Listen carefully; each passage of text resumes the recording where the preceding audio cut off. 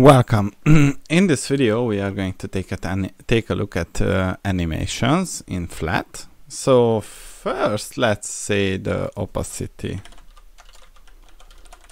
animation.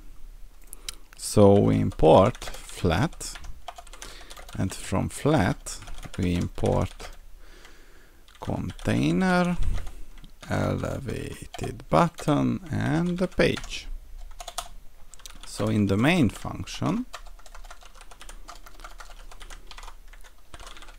what we would like to do is to create a container, and this container will have the width set to 150, the height set to 150, and the background color set to blue, and the border radius set to 10, and the animate opacity set to 300.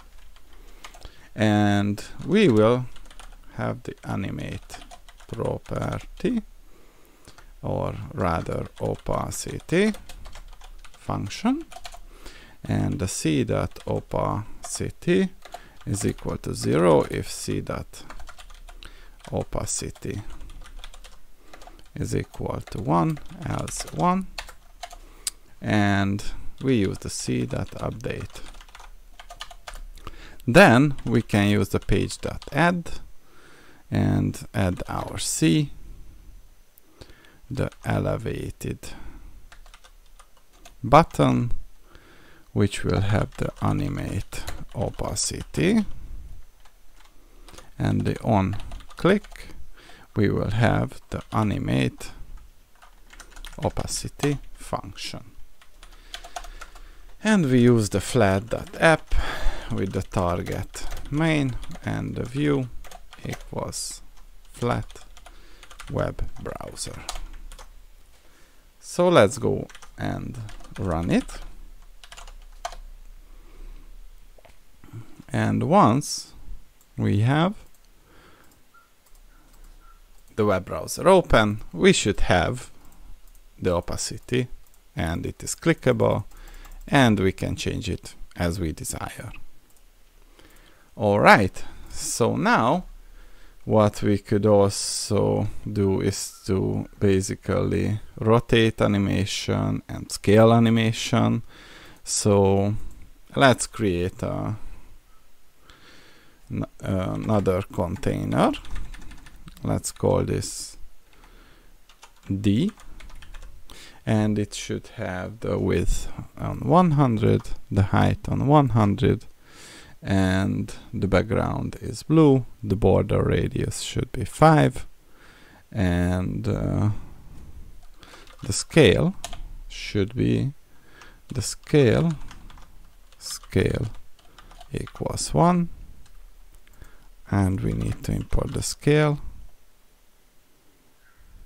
from Flet transform, and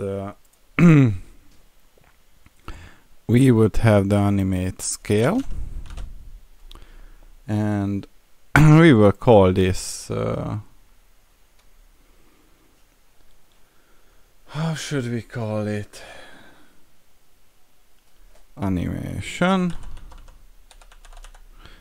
.animation 600 and bounce out. Alright, now we will have the animate function, and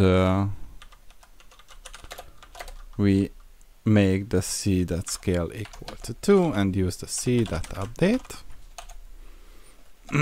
And we will use the page.vertical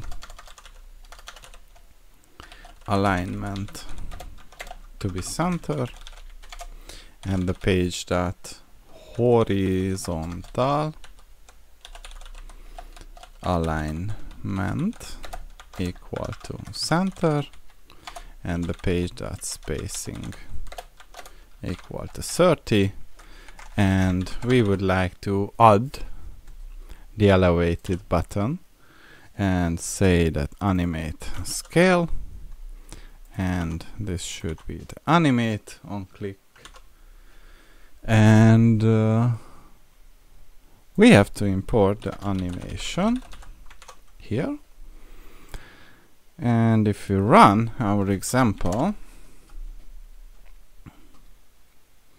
we have now two elements. The opacity is still working, and something seems to be off. We should use the D scale equal to and D update. So let's rerun it. And now we should be able to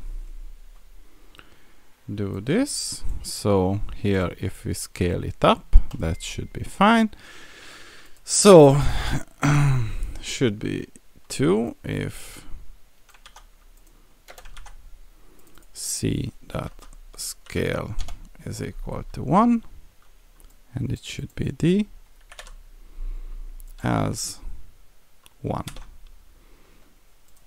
Let's stop it and go back, and now we have the option to bounce it there and back. And technically that was all I wanted to show you about animation. See you in the next one.